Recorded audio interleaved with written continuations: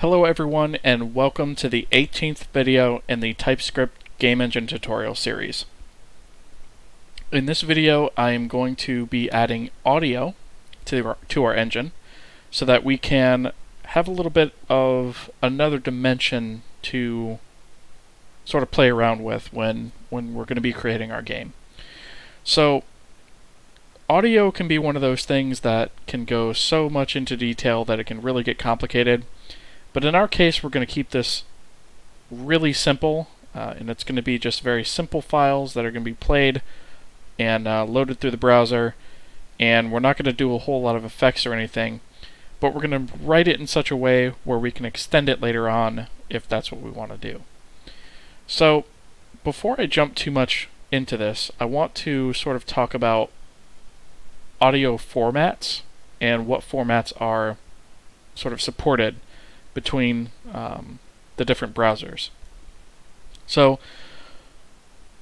the underlying technology that we're going to be using is HTML5 audio, and HTML5 audio is something that was only added to browsers a few years ago, and as such it's something that is not supported consistently, or at least in a consistent way, across browsers. Now in the last couple of years it's gotten a lot better, but there are a lot of things that still might throw you off if you're not aware of them. So what I have here is the supported audio encoding formats for HTML5 audio. And as you can see, there's a lot of different formats available here, and I'm not really going to go into a lot of the differences between some of these format options, but this gives sort of a quick view of what is available in what browser, and should provide some insight into what some of the issues are that can exist when dealing with different browsers across different across different operating systems. So the one that most Windows users might be familiar with is the WAV file, and WAV files are pretty widely supported. Unfortunately, Internet Explorer does not support them, which isn't a huge deal. I don't typically support IE for my games that much anymore myself, but it is worth considering. Now, something that does have a lot of multi-platform support is MP3. You can see here that this is across the board is supported, with the exception of Firefox, which requires the OS to provide the implementation for that due to licensing. And that's mostly on Linux environments that can be an issue. If there's no driver to be able to support that, that can be an issue. But other than that, there's really no issues with it. And anybody that I've worked with typically has those necessary libraries installed on their operating system by default anyways, so it's not really a huge concern. There are some other different formats here. All of them have different levels of loss and their compression formats and whatnot, but I don't really want to get into all that here. The one I'm going to be choosing for this is MP3. So MP3 is we're not going to use any different fallback formats or anything like that. I just want to use going to use MP3. Okay, so in our assets folder, we actually need a new folder now for sounds, and in here I'm just going to paste a flap MP3 sound, and this is just a sound I found forever ago on the internet, and it was just a sample I picked up from somewhere. I can't remember where it was at this point. If anybody happens to know, feel free to let me know. But okay, so this file is just very short. It's to basically describe the flapping of the duck's wings, right? So it's less than a second long. Okay, so that's the one I'm going to use. So sounds flap MP3. Great. So in core, what we want to do is we want to add new folder, and we're going to call this audio. And in here we want to add new TypeScript file, and we're going to call this let's call this audio manager.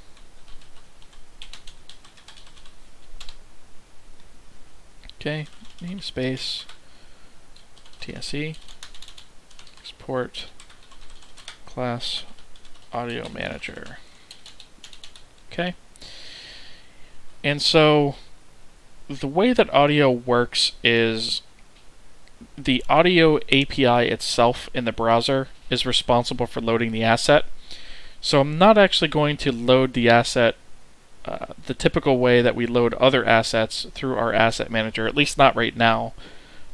Instead, I'm actually just going to rely on the audio API to do that for me. So what I want to say is public static, because again, this is going to be a static manager that's accessible anywhere. We want to load sound file. Okay, and we want to put asset path, which is a string, and we're going to return type void. Okay, and in the audio manager, we want to actually have a collection of sounds that we want to play, but to describe those sounds, we actually need another class to sort of hold some data for us. So I'm going to export another class, and this is going to be called, let's go ahead and call this class sound effect. Okay.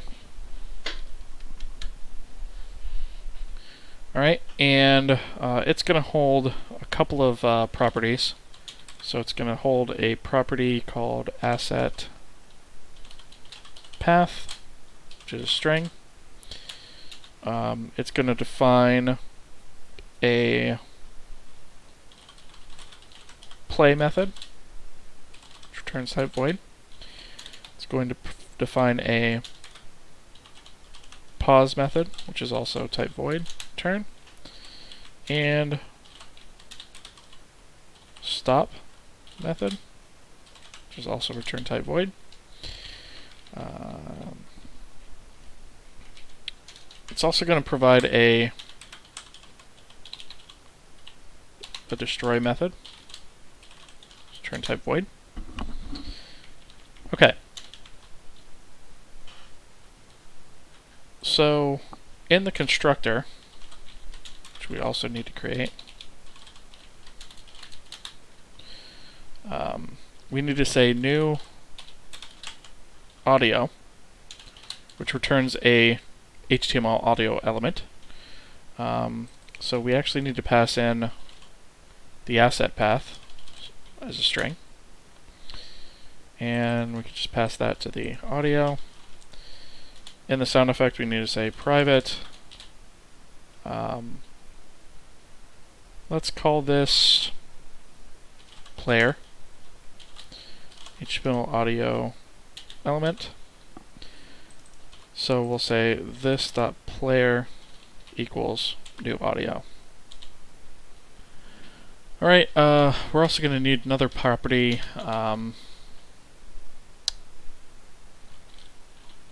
Actually, it's not going to be a property, it's going to be a getter. So let's do public get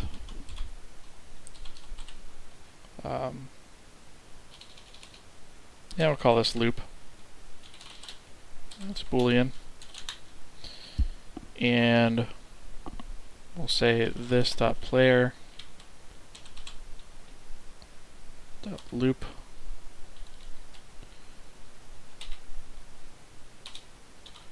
We're going to return that.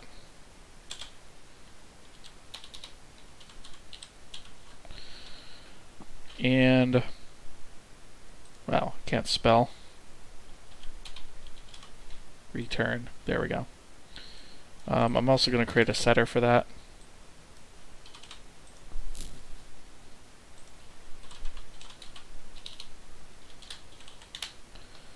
Right. And now we could say this.player loop equals value. So this is basically just a wrapper for this internal player that we have. Okay, so in here, let's say loop, which is of type Boolean, and then I can just say this.player loop equals loop. Okay.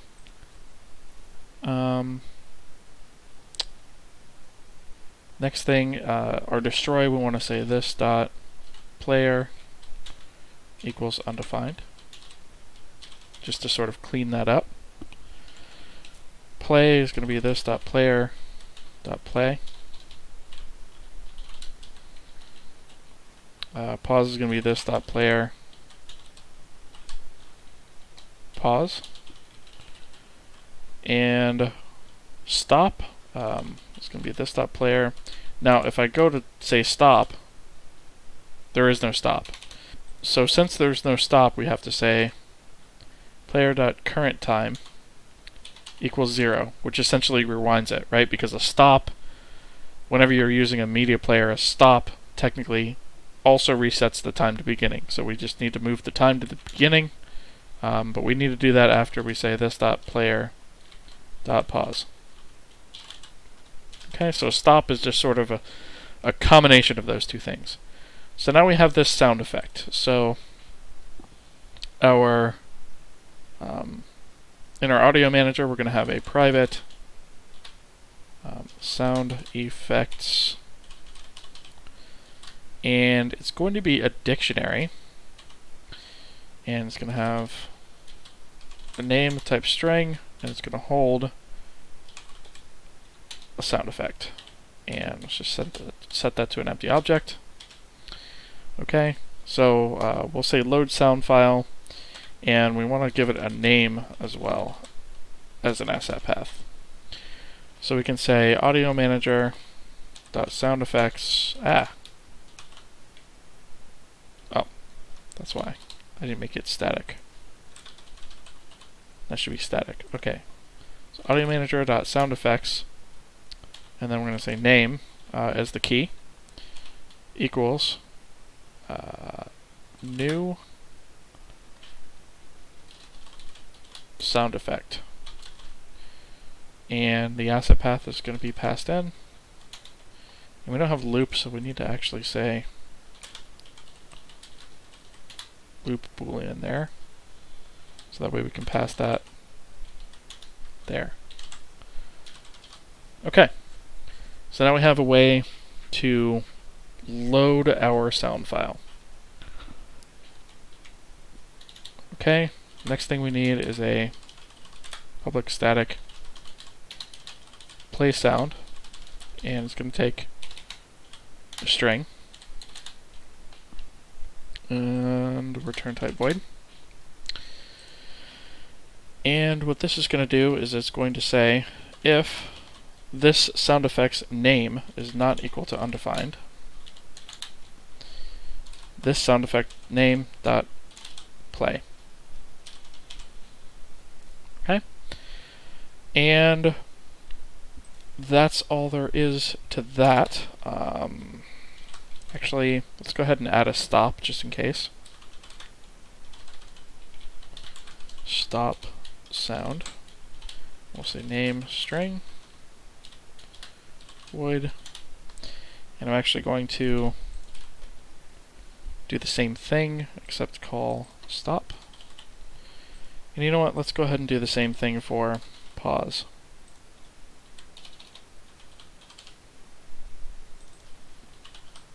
Pause. Okay, and I'm actually going to do another one, but we're going to call this one pause all. Get rid of the parameter, and I'm going to say for let I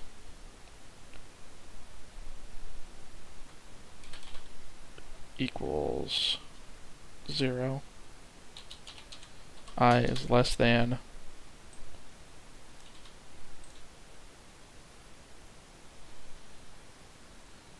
actually, how do I want to do this? Let me actually say let sfx of audio manager sound effects. I don't think that's going to work. I'm going to just say in. Right. And then I can say audio manager sound effects sfx. Right, because that's a string. Okay, right. And then I can say dot pause. And get rid of this block of code. And I'm going to do the same thing, except I'm going to have a stop all. It's going to do the same thing, except stop. And that should be all that there is to our audio manager. So in Engine, right after we load the materials, I'm going to say audio manager dot load sound file. We're going to call this flap, and it's going to be assets sounds flap.mp3. I think that's what we called it. Flap.mp3. Yeah, assets sounds flap.mp3. And loop is going to be false, because we don't want to loop that. Okay. And so now, just to test to see if this works, in our keyboard movement behavior, we're going to add one more thing. You know what? I'm actually just going to add this to the mouse up event. So before, where we're changing the document title to the during the mouse up event, I'm actually just going to say audio manager dot play sound, and I'm going to say flap. So whenever we have a mouse up, we're going to hear the flapping sound. So let's build this and run.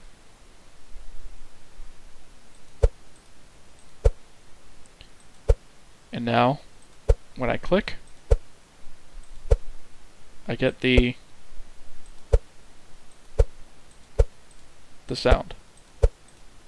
Now, one thing you might notice is, like, I can click really fast, and it's only playing it every so often. So that's actually something we need to fix. So the way we fix that is the sound effect in play. So what we need to do is we need to say if this.player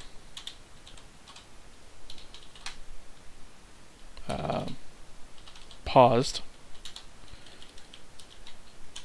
and we want to not that. So we want to say if this.player is not paused, then we want to say this.stop, and then play. And the reason for that is if it happens to be halfway through the file, another play command won't actually do anything until the audio has been stopped. So the way that we get around that is we say if it's not paused, that means it's playing, then stop it and then play it again. And that should allow us to play it as quickly as we want. Like that. Perfect. So that's really all there is to the audio engine. It's very straightforward, it's very simple. It gives us a very quick and easy way to sort of add different types of audio to our game when we get ready to create it. So I'm going to go ahead and wrap this up here. Thank you guys so much for watching. I hope you enjoyed this, I hope you learned, and I will see you guys in the next video.